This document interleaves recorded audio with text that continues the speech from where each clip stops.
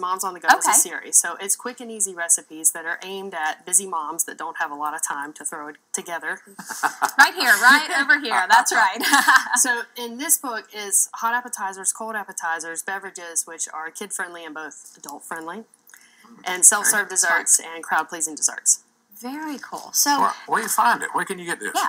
Amazon.com. But it's also currently available in the gift shop at Legends in Concert.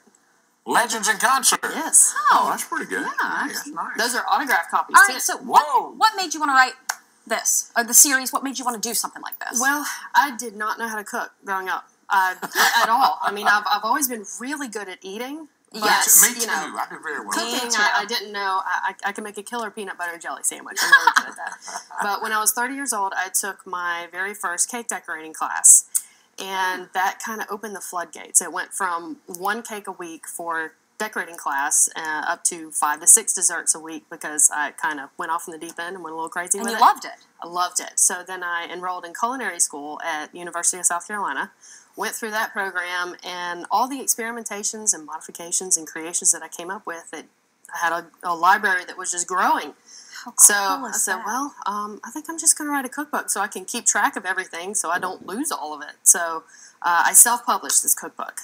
Very cool. So all of the editing and...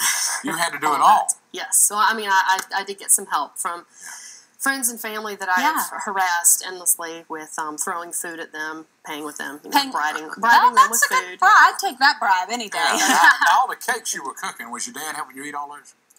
Unfortunately, no, because he was a couple hours away. I'm sure you got rid of him. Well, every time he came over, he would yell at me while he was stuffing his face. Like, why do you have to make this? Why do you have to make this?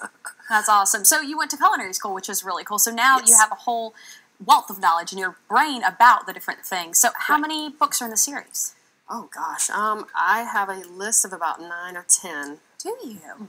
Just, ideas written down. The next book that's coming out is What's for Dinner. So that's going to be over 100 recipes of breakfast, brunch, soup, salad, sandwiches, all kinds of entrees and side dishes and desserts. That's really cool. Well, wish you a lot of luck. Yeah, really absolutely. Do. I hope you do. And, when you hear a cookie dance something.